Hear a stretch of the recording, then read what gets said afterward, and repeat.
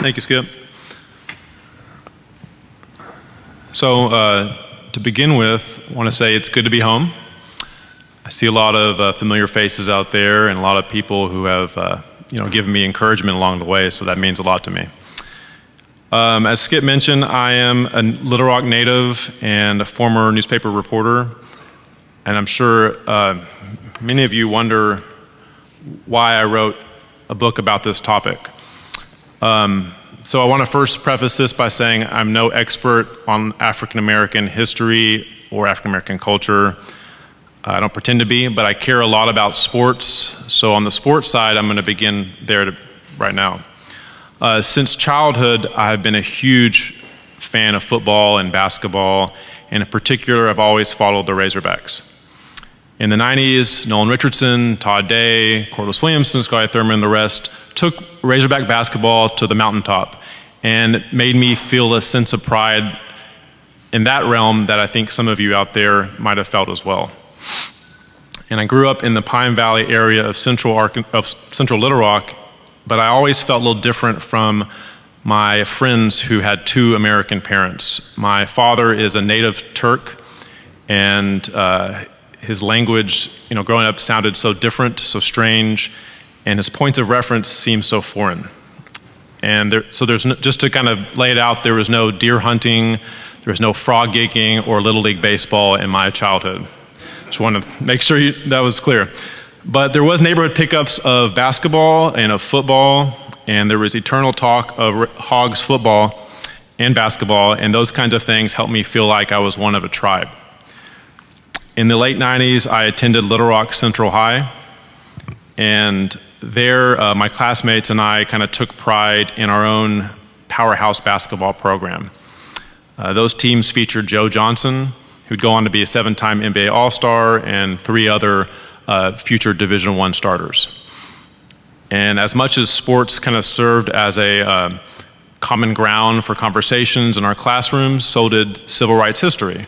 This was during the 40th anniversary of the Central High crisis and the 57 integration of our school, and it sparked a deluge of national attention just as you're seeing now during the 60th. I remember my mindset as a teenager, though, was much different than it is now. I thought of public history as something that was decided on and executed by professionals. History seemed to be important dates that had been placed into textbooks, seemed to be plaques, grainy video that was shown in museums. When I skipped statistics class one day to go visit the new museum that had been built in the Esso station across the street, I hadn't even considered what public history meant. Back then, I had the sense that whatever it was kind of one and the same with the institutions that conveyed it to future generations. And since then, I realized that isn't the case. So, I want to get into why, but before I do, I want to provide some background. And to that end, I want to share one of those forgotten public history stories in this book. On the cover, you see a reference to black Razorbacks. Some here remember that when it comes to Razorback football, it was the likes of Darrell Brown and John Richardson who are some very important Razorback football pioneers. And they had basketball counterparts in Lewis Bryant and then Thomas Johnson. But decades before, in Fayetteville, there was a group of young African American men who were also called the Black Razorbacks. In the Great Depression, they formed a community football team which played all black teams from Joplin to Russellville to Fort Smith. And we do not have any photos of these unofficial Razorbacks in action, but we know they wore hand-me-down uniforms from the official Razorbacks and hand-me-downs from the Fayetteville White Bulldogs, or the Fayetteville Bulldogs, which was an all-white team, and one of the teams they scrimmaged. So my friends Caleb Hardwick, who's here today, and Jerry Hogan in Fayetteville helped me track down the only known detailed retrospect of that team, written in '85 by a Fayetteville native named Arthur Friedman. Arthur Friedman was a Fayetteville High Bulldog around 1930, and he recalled that the Black Razorbacks' second team scrimmaged the Bulldogs on the grounds of the segregated UA itself. Volunteer Razorback coaches even trained them on the side. When they played at the UA's practice field, they got routed by the whites, according to Friedman. Things changed, however, when they played a few miles away in the black part of town. And I'm going to get a book right quick and read it to you.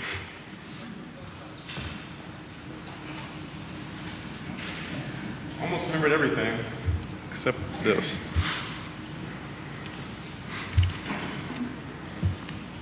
Okay. He's talking about when they were playing in the Hollow, the black part of town of Fayetteville. He writes, "With the black maidens cheering them on from the sidelines, we didn't have a chance," Friedman recalled. "They dragged us up on one side of the field and down the other. The game usually ended when we were so battered that we didn't have anyone physically sound enough to continue the struggle." Friedman added he hung up his cleats for good after Sandy York of the Black Razorbacks cracked 3 bones in Friedman's left rib on a tackle. Around the same time, Fayetteville High starting fullback Ray Hinkle was sidelined from 2 playoff games because of a bruised shoulder he'd sustained in scrimmaging against these Black Razorbacks on a Sunday. Hinkle's coach never knew that was the cause, Friedman added. So time passed, and Friedman grew up. He became a teacher, and at some point he moved away from Fayetteville. He doesn't say it outright, but between those macho moments of the long throws and the rough tackles, he spent time getting to know his black friends.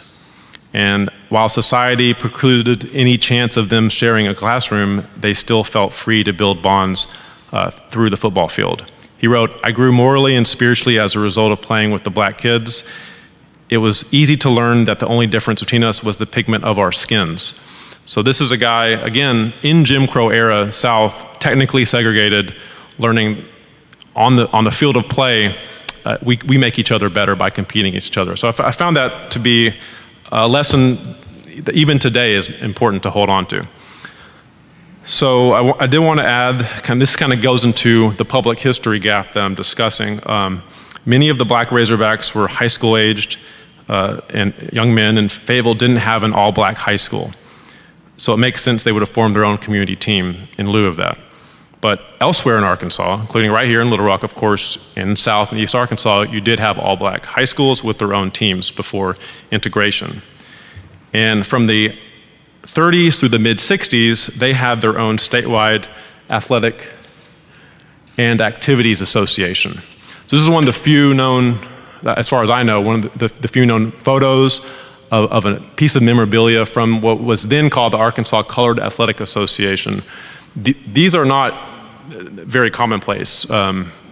It took me years to even for Henry Linton over there at UAPB to say, here we have this, and he was nice enough to email it to me. Over the years, this association existed parallel to the all-white Athletics Association, which is now known as the Arkansas Activity Association. It has that name to this day. The two associations integrated in the mid-1960s. And it's important to note there's an enormous gap between the recorded public history for this association and the all-white one, which is known as the Arkansas Activity Association. One reason is newspaper coverage. From 2007, 2010, I worked as a general assignment reporter and a feature obit writer at the Democrat-Gazette. And I had some supervisors who allowed me to write about local history and cover fascinating speeches at the Clinton School of Public Service and things like that. And one of my favorite places to lose myself in research was the morgue, the downstairs archives in the headquarters of the Democrat-Gazette in Little Rock. And there you have row after row of filing cabinets, and each filing cabinet you have hundreds of clips from the Democrat and the Gazette and Democrat-Gazette dating back decades and decades and decades, before the two newspapers merged in '91. So both of these papers, especially the Gazette, provided some coverage of all-black sports teams.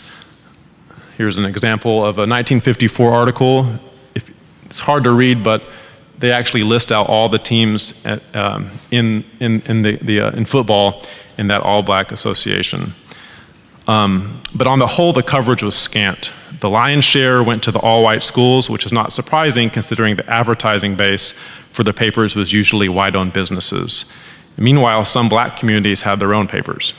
So perhaps the best known of these is the Arkansas State Press.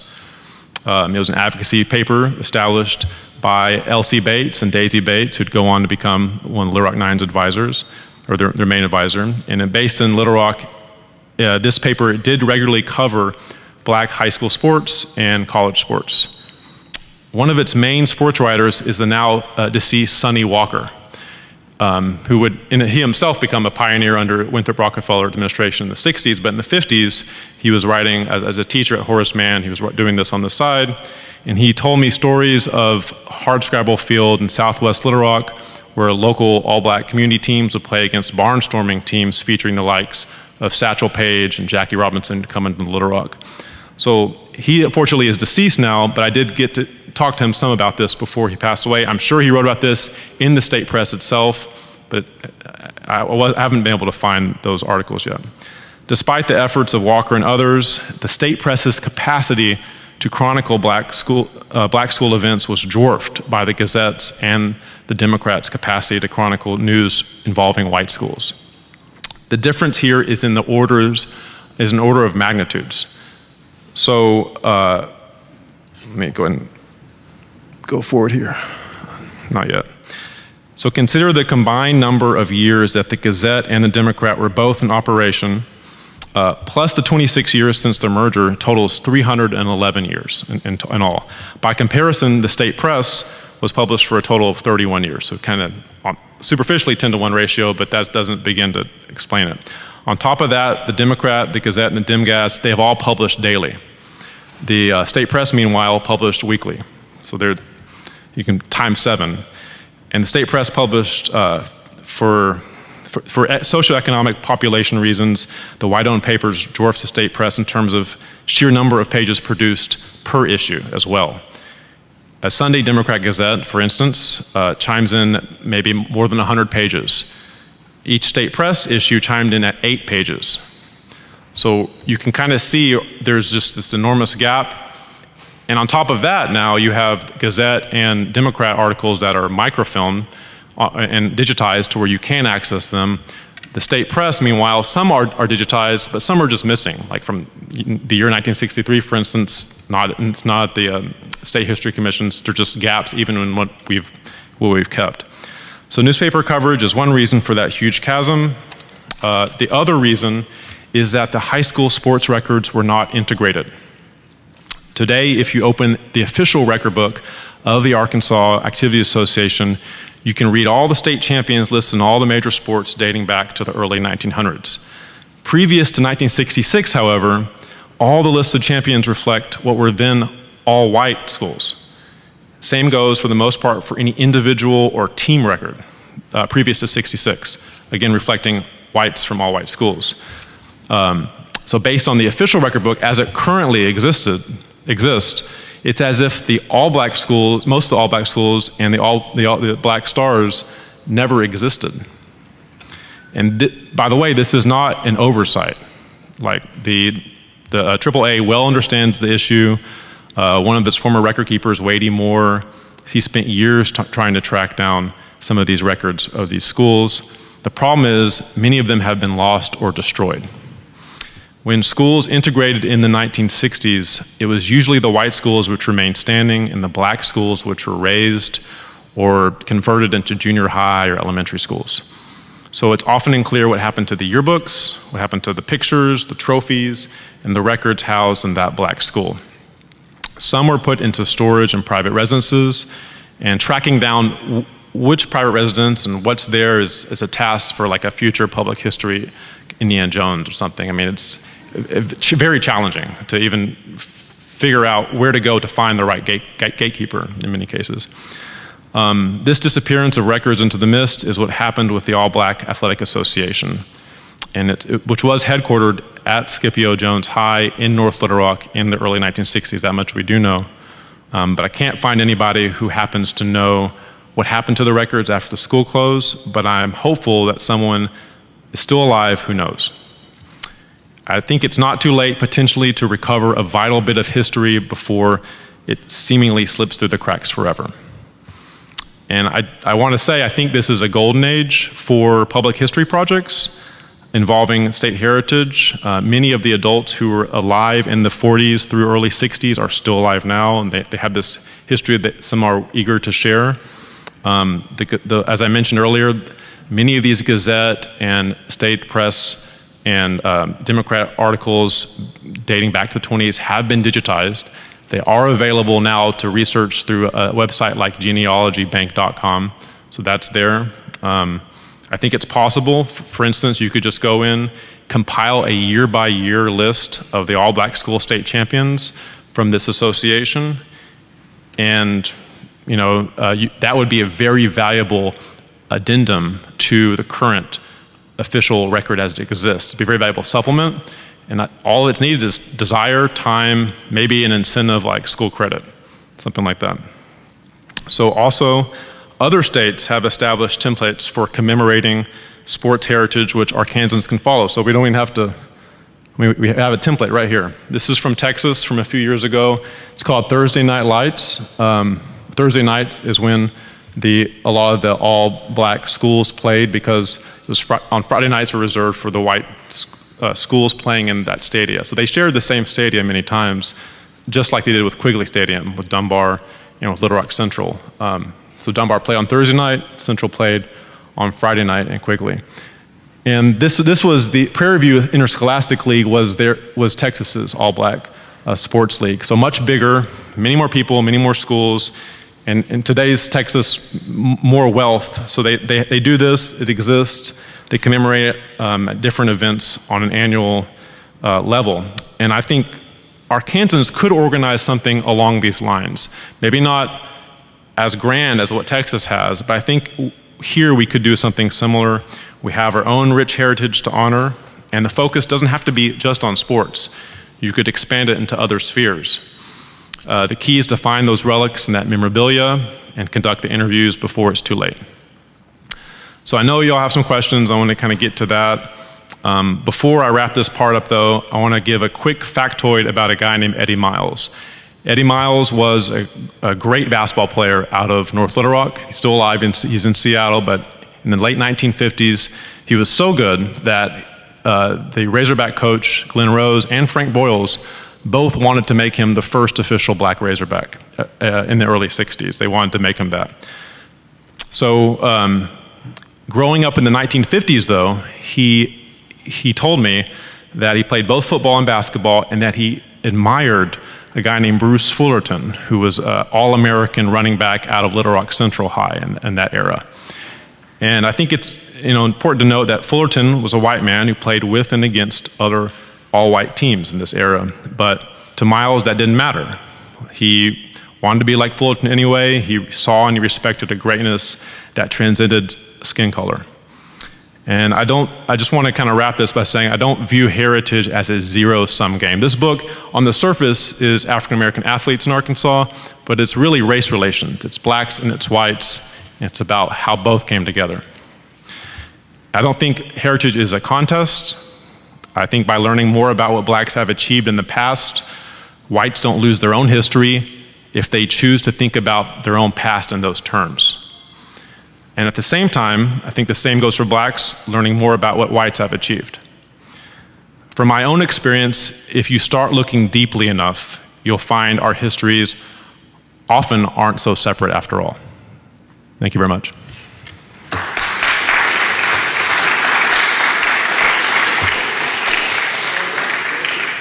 Let's take questions, and please wait for the microphone to, yes, sir. Familiar face going to ask the first question. You beat Andy. Yeah, I know. That's right. You beat Andy, which is a pretty good, you're quick to the draw. That's right. Hey, Evan, I appreciate what you said about what happened in Fayetteville. I would think the audience would like to hear the background of Harmon Field. I used to kick field goals there on Sunday afternoons when I was a student at the U of A. Yeah, I mean, Harmon Field, named after a great philanthropist and supporter of African-American arts in the 1920s. He kind of gave money to multiple fields and municipal playgrounds all across the nation. There was a little bit, and I kind of allude to it in the book, a little bit of controversy about the Fayetteville Black Razorbacks were initially allowed to play at Harmon Field, which was named again after a philanthropist who helped African Americans around the nation, but then we're not clear about the reason, but they were apparently kicked off and they had to go somewhere farther out of town to practice in the 30s.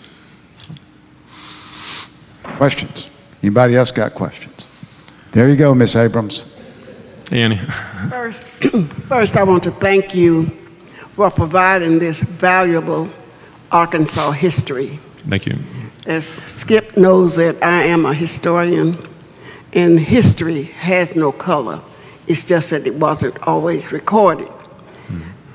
The thing that's so important is that sports have united us next to the blues, music, the arts.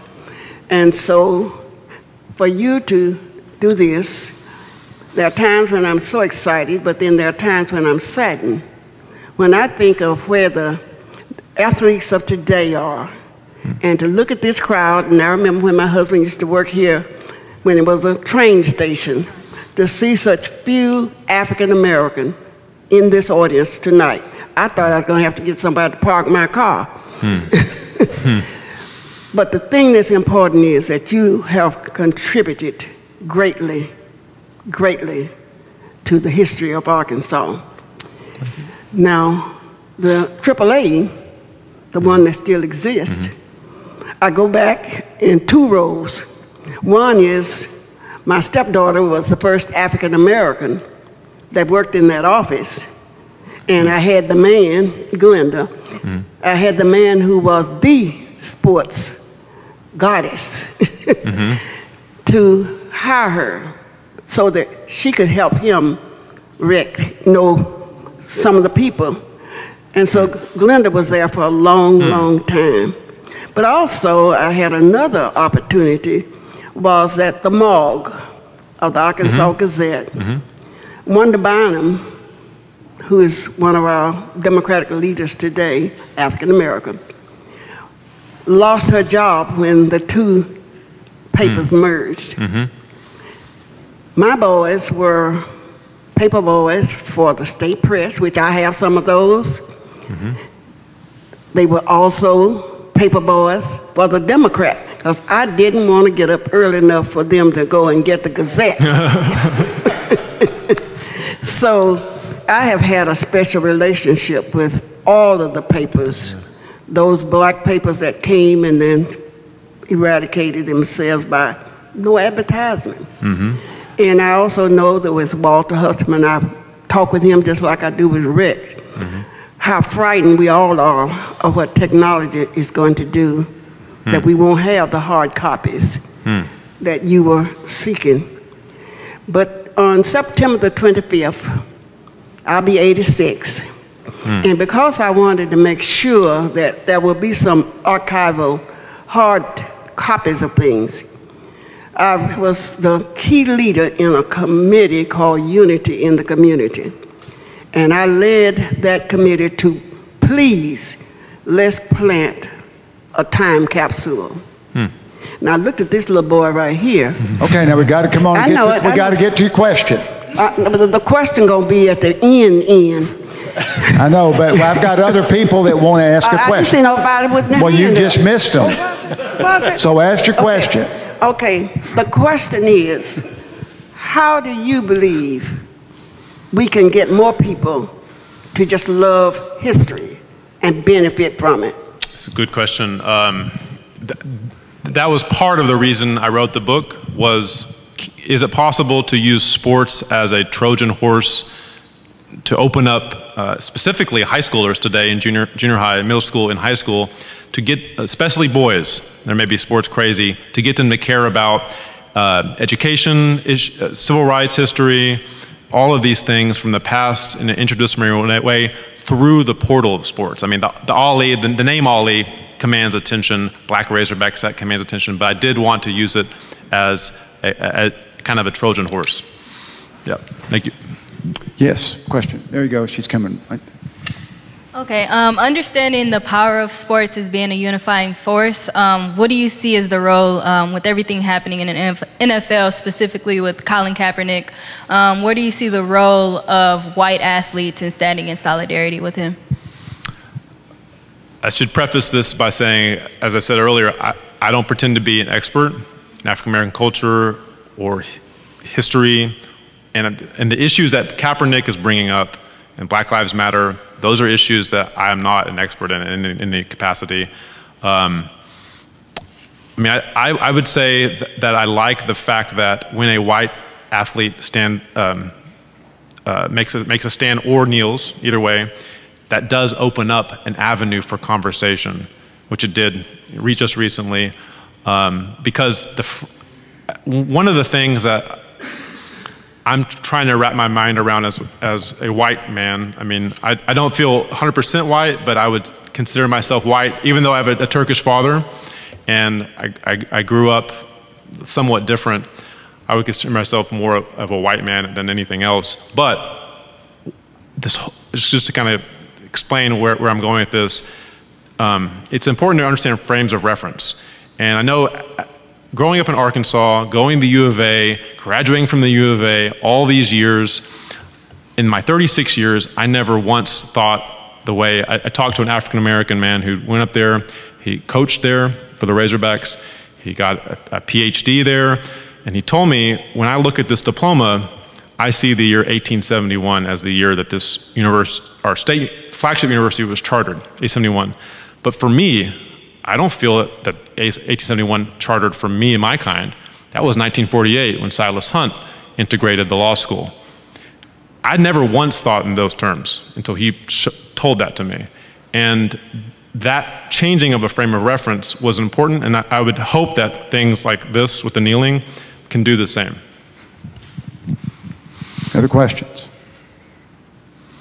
I've got one that I want to ask about the missing records, the Activities Association, the copies of the state press. Annie's got some of them. We need to make sure she lets you look at them, so you can, if you go to her museum, you can find a bunch of stuff. But how do we make an appeal to people? Somebody, there's got to be in somebody's attics. There've got to be records out there that somebody kept. How can we do a better job of now letting people know what we're looking for? I think one way to do that would just be create a digital state heritage project of some sort, where you have a map of the state of Arkansas, and it's very simple. You just want to geolocate where every all-black school was across the state. And then you want to get an actual photo of what that school looked like. That in itself is a task for some of the schools. Put it on the site where when you roll over it, here are the photos, here's what we know, like a bio of that school. You can use that as a ground level for the project, and off of that you could go to social. A thing like social media here would be powerful in terms of Facebook pages. A lot of these all-black schools still have alumni associations. You would want to go there first, I think, and then kind of work your way in that direction. Rex? I just want to make one comment. I think what you said, Evan, about capturing a lot of these people before those memories are gone are so important. I thought I'd mention tonight, just since we were on the subject, day before yesterday, we lost one of our really fine Arkansans and somebody with whom I'd become a friend, Dr. Clifton Rofe of Pine Bluff. Of course, his son, Willie Rofe, is in the Pro Football Hall of Fame, is also in the College Football Hall of Fame. Dr. Rofe, though, was at Merrill High School, the all-black high school in Pine Bluff, and the International Paper Company had hired an economics professor to come down and study all the schools, black and white, in Pine Bluff in 1958. And that professor went to Merrill, and Merrill said, look, we've got a guy that's smart enough, he's going to be our valedictorian, but he's a good athlete too. And Clifton Rofe was the first of Duffy Doherty's blacks that he pulled out of the South because white universities weren't recruiting them. He was the first, and went to Michigan State and met a bright young lady from Nashville, Tennessee called Andre Layton, who would become the first black woman to serve on the Arkansas Supreme Court. And that was through sports that he got to Michigan State. Wow. So, you know, we've lost Dr. Rofe this week, but it's important that we save those kind of stories while we still can. I agree. And by the way, some of those stories are currently in the Democrat-Gazette anthology, Untold Stories. Unfortunately, that book is out of print, which it shouldn't be. It should be back in print. There should be an ebook version. That should be in every library in the state. Question, Wes. All right, so recently we've seen ESPN come under fire for taking social stances. What do you think the role of sports writers is in the current political climate and cultural landscape? I would hope report the facts, the truth, but are you asking kind of even beyond that? Should there be columnizing and social aspect? Do they have responsibility? Okay, yeah, like in a social aspect, do sports reporters have responsibility to talk beyond sports and talk about how sports impacts the larger social landscape? I think some of that probably boils down to what you mean by a true reporter, as from my training, would be someone who is reporting what happened. They're not trying to inject their own thoughts and opinions into the piece. They're not writing it in any kind of op-ed or column way. But beyond that, I do think there's a role certainly for sports columnists, sports op-ed writers, and political op-ed writers and columnists to comment on what's happening now. I don't think there's any reason to shy away from mixing politics and sports. I think on the East Coast and in the North, they're a lot more ready to do that. Dave Zirin has a politics and sports podcast, which is exactly about that intersection. In the South, it seems we're more reticent to do that. Yes, sir, we got a question. There comes the microphone. Skip, don't limit me to just a question. You might need a pen for this. Okay, okay. I want to know when you started your research. I want to know if you went through 40 Minutes of Hell, Nolan Richardson's book, as part of your thought process about it. I can't recall Dr. Lonnie Williams' book right now, but he was at the University of Arkansas at Fayetteville. Remembrances in Black? Right, yeah. right, and yeah. if you related to that one. And I'd like to kind of know on the front end what your treatment was about Darrell Brown in your book. And my observation is this: from an optics standpoint and a feeling standpoint, I appreciated your comments earlier when you talked about the black athletes kneeling and then the white athlete putting his hand on him. From your vantage point, that's viewed as a good thing. From people like myself, that's viewed as a bad thing, because it's like he has to be co-signed on by a white person before what he is doing is okay. So that makes it a little bit de minimis, and it points out, seems to be more of the problem with how things are viewed. Until it has a white imprimatur on it, it's not a good thing yet. So if I didn't lose you, let me know when you started your research and you related to those other works and your treatment of Darrell Brown. Yeah, Darrell Brown, and to kind of to wrap the Darrell Brown and 40 Minutes together, I did have the honor of meeting Darrell Brown in person as a Nolan Richardson Multicultural Hall of Fame induction, gosh, 2011 or something like that. And the biographer of Nolan Richardson, who wrote that book, Russ Bradford, he's a friend of mine, very generous man. He introduced me and he said, "Evan, you should write about Darrell Brown. His story is unbelievable, amazing." Dan Wetzel for Yahoo did write a pretty good piece, article about that, but yeah, he's someone who probably should have had a book written about him, and he's unfortunately passed away. And then the book itself is an anthology, so some of the stories were previously published in the Democrat-Gazette or North Little Rock Times or Slate, and I think the earliest I would say would date around that time, 2011 or so. Got time for one more question. Anybody got a final question? Well, if not, let's thank Evin and let's all come visit with him while we buy and sign his book. Thank you. Thank you.